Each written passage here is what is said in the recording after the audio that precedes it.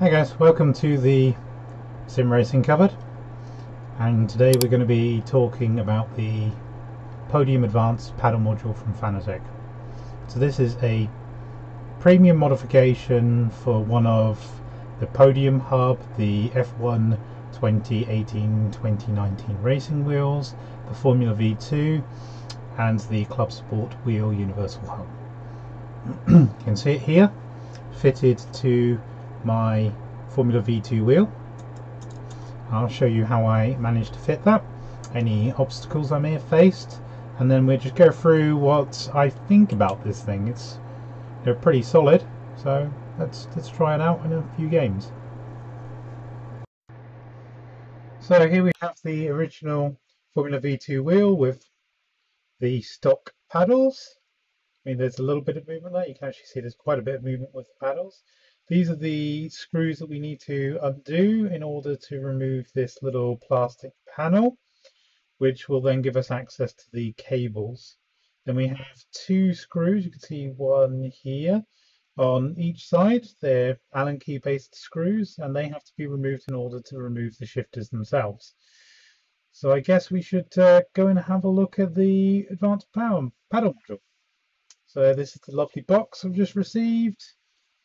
Let's open her up.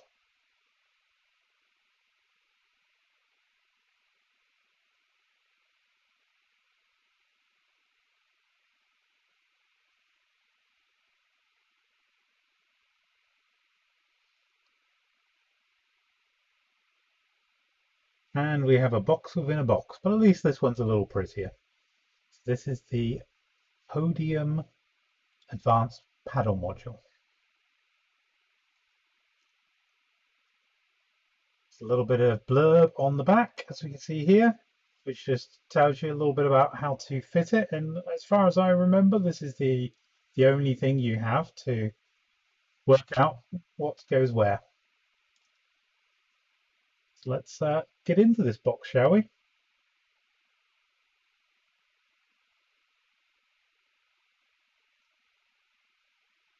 So inside the box we have this little pamphlet that tells us we should be installing the latest drivers, otherwise we're going to end up not being able to use the paddle module.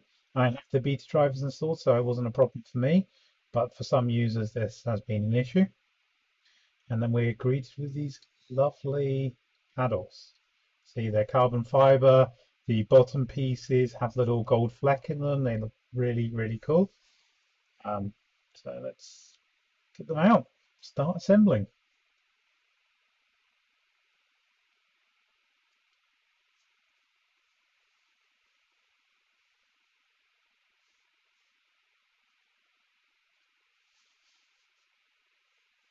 So I'm just going to take the left hand shifter here out, and this is the right hand shifter really, because it's presented upside down.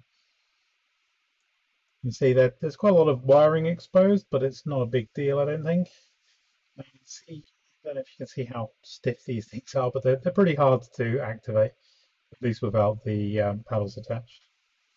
They're not being on a wheel. We have a couple of tools that are provided. We have, I think it's two Allen keys provided of different sizes. One of them is the size for the screws on the wheel, like the Formula wheel, and the other is to access the screws and undo them for the paddle itself.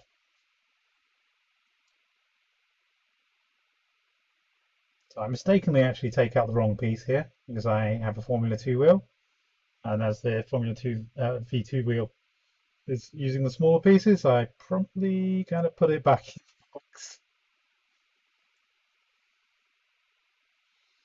I wanted to check how it assembles against the paddle before I start actually doing the work. So I grab out both sets of the inner paddles. So the inner paddles in the box, they're for small wheels like the Formula V2, and then the outer ones are for the larger wheels that you might be wanting to use. I think it would be nice if Fanatec gave you the option to buy them separately, so you can reduce the cost of the initial purchase. So when you purchase this, you only purchase, say, the small paddles or the large paddles, and not have to effectively buy both, but only be able to use one. I found the box very fiddly to get these tools out. I ended up using one of the Allen keys to extract the other Allen key. It was really quite fiddly, but the whole process actually is pretty fiddly, as you see later on. We have this little bag of screws, and this allows us to do some assembly work. So we actually have to assemble the paddles onto the module itself. We have a set of those, and they're quite small.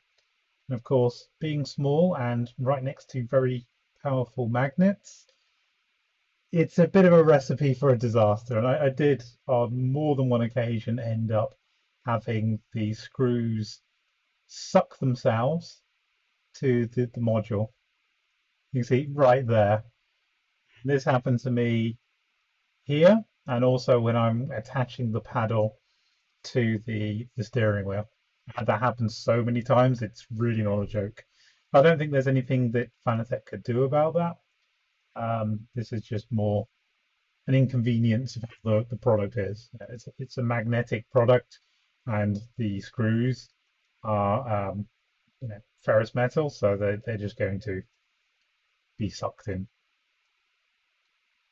So I've just sped this section up because I don't really want to spend an hour watching me screw products together, just to give you an idea of how cumbersome some of these parts are and how even I can assemble them eventually.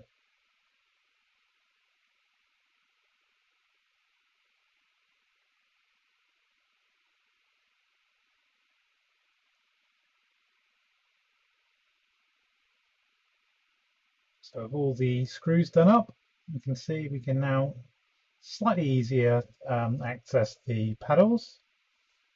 They feel pretty good. Obviously, they're not going to feel perfect because they're in my hand. But with that done, we get a nice cushion. I do advise using a cushion here to put your wheel on, because you're going to be putting it face down at some point. And then we start unscrewing the screws on the face of the wheel to, as I said earlier, access that little plastic panel.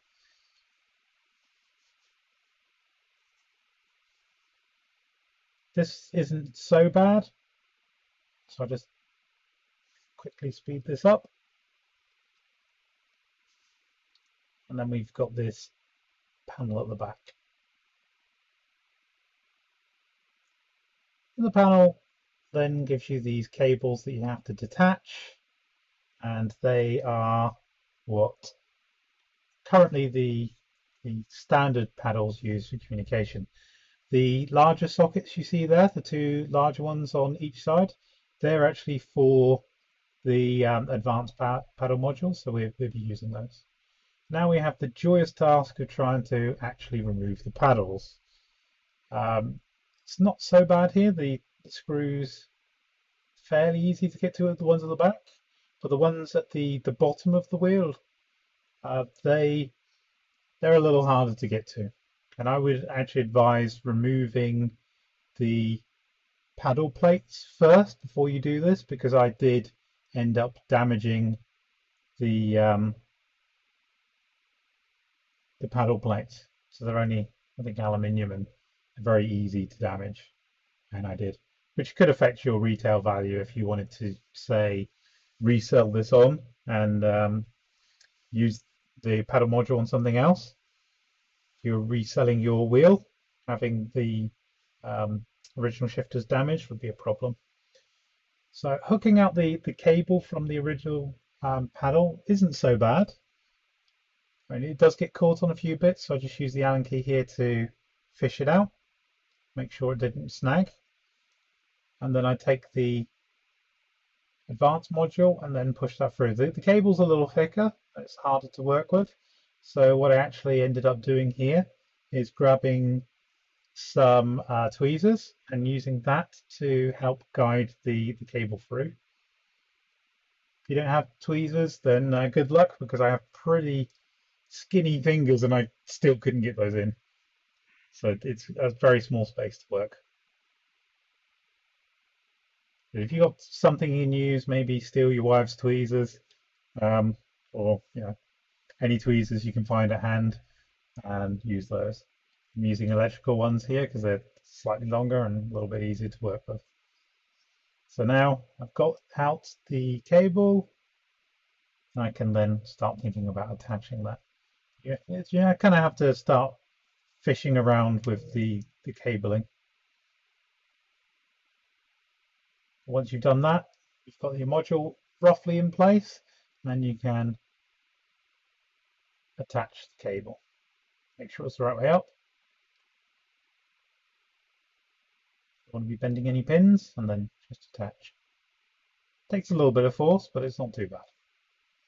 And then probably the hardest part is trying to hide away the rest of the cabling so you can actually get the back on. Then we come to screwing the paddle module back on. So it sits slightly differently to the original, but the original one only had a centerpiece, whereas these have three available inputs each side, so they are quite a bit larger. So it's a pretty fiddly job to do.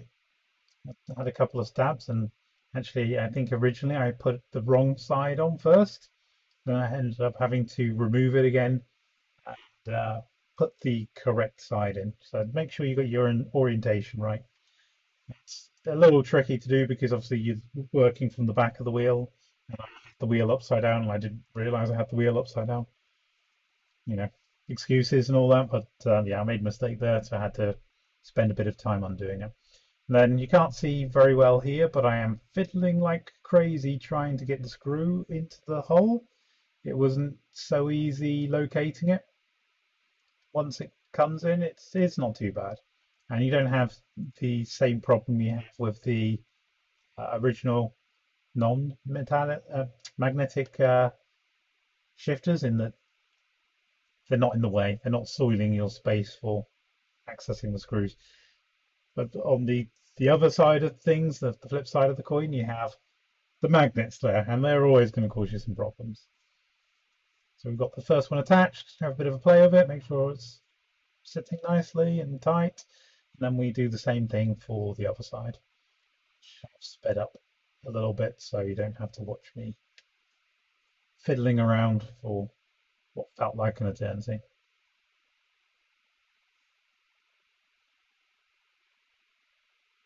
Interestingly, I was quite happy with the stock shifters, but I wanted to see what the advanced paddle module would be like. I was pretty impressed with it. I'd used a paddle module on the G27. It was just a little mod that fit behind the initial shifters that you get with the wheel, and that was okay. But honestly, the stock shifters on the Fanatec wheel feel better than that, and then the advanced paddle module feels just another level on top of that. It's really good. So now we've got both sides on, we connect the last cable. So I had a couple of stabs at that and trying to get those cables neatly tucked away. So I didn't do a very good job of that, so I had to take it back off and try again. And then once that's in, we can start putting the screws back on the plate. It is a tight squeeze on the little plastic panel now, but it's still fairly comfortable. Just have to rejig those cables a little bit. And there we have it. We have a Formula V2 wheel with the Podium Advanced Paddle Module installed. Just having a little bit of a play with the paddles on the back. Quickly show you what those things look like. You can see you've got the shifters on the top and the analogs at the bottom. It looks pretty tidy. It clashes a little bit with the red of the quick release, but it's not bad.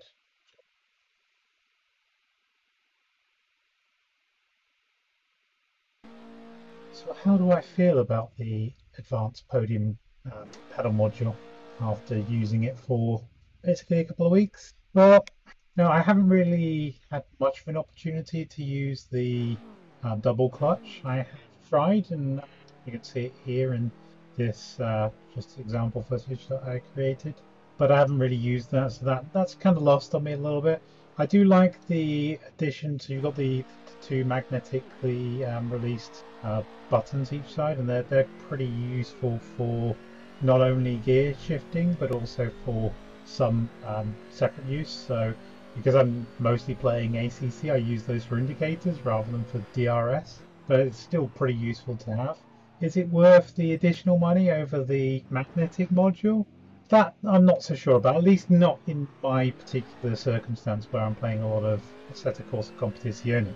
If I was playing, I don't know, F1 2020, or if I was playing more Assetto Corsa, maybe those other features would be more prominent. And I'm kind of a little bit on the fence when it comes to whether those features are worth it.